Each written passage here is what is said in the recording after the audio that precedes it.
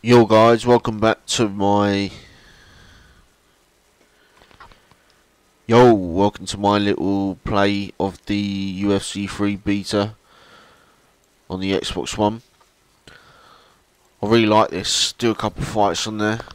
Such a big improvement. It's one thing watching someone play it and then playing it yourself, because just watching it before playing it doesn't do it justice to the improvements. The it's pretty tough to get used to, but once you're used to it, you know, for basics it's all good. It's just like doing certain techniques is hard. Like I've tried different button combinations for certain fighters to get their special moves or their fighters' technical moves, but it's only when I fight the computer on the harder settings that you actually see the computer using them, but you can't use them yourself. So don't know what that's all about, but I guess we'll find out when the actual game's out. One of my only beefs is they've taken away the finish the fight thing, where once you knock them down you can get on them and just bash the fuck out of them, which is what everyone loves to do because it happens in real life. You know, I hate when they take a bit of the realism out of the game. But what I do love is the footwork and the head movement on this is just awesome. And Dustin, Poirier. And I find a lot of people slating it because they're trying to button mash and do combos. But the thing is, if you know like real life technical combos, like if you've had experience in training in, like, you know, boxing, Thai boxing or whatever, it comes easy to you game wise. Once you know which button does what, punch and kick, you know you can do the combos fine. Plus, I love the techniques of the low kick on this, and I love that there's like long distance, medium, and then there's close distance. To how your fighter throws the strikes.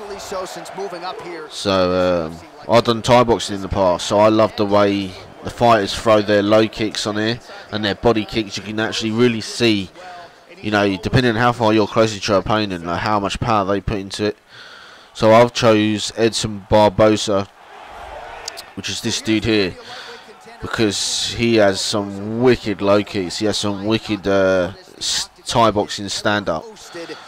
So this guy gets his foot off the canvas and to the target.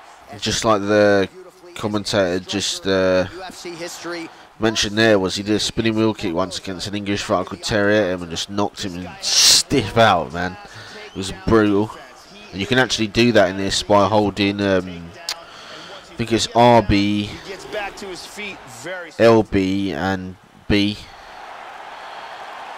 So anyway, let's get in here and do this. For this lightweight scrap, Poirier is 28. Barboza is. This is just videos my impression of this beta, which is there's definitely improvements to be made for sure. Round one. But it's really good. So you got the head movement lit, which is awesome. And that's separate to blocking. He is trying to stay more defensively responsible. Easier said than done when you have as many. And it's really good to feint, as you can see. If you just click the analog in, you can switch stances, which is awesome. Alright, so here we go with round one, and let's see how. So just showing the movement now. When it comes to the kicking game, we mentioned it on his walkout tonight. Massive power in those kicks. Let's see how he chooses to attack with it here early. Good defense there. Oh! Oh! Body kick, look at that. Both guys really throwing with authority. Huge block there. Oh, nice punch there by Barboza. I'll actually do a couple of fights online as well at some point. Really threw everything into that uppercut, but fell short. Oh, got tagged there. 3 minutes to go in the. Tagged him back. Oh. Gone for the head kick. He's got him right here. Oh, straight right. Hurt him with that uppercut.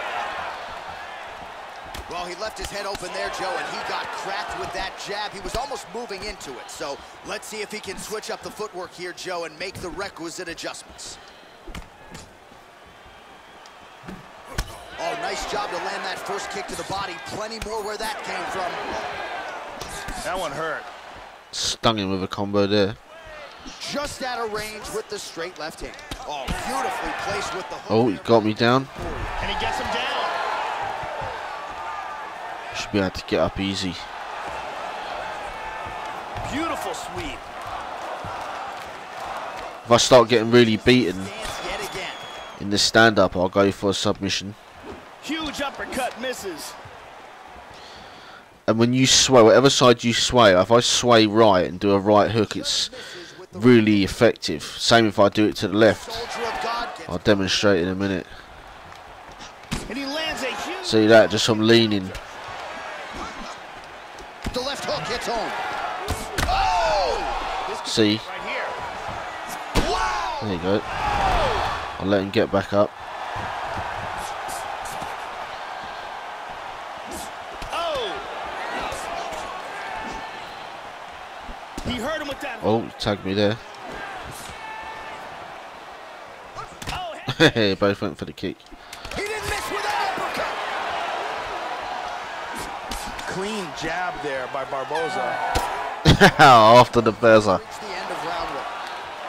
So the round is over mercifully for his opponent. Multiple knockdowns there. Big round from Edson Barboza. Complete. So this is on normal difficulty. It's not too hard, but it's a little bit of a challenge, you know. Amazing that the fight wasn't stopped.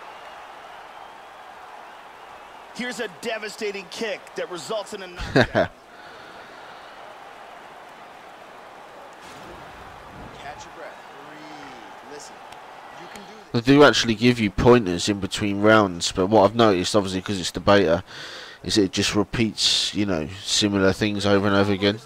But I'm looking forward to the completed version, definitely.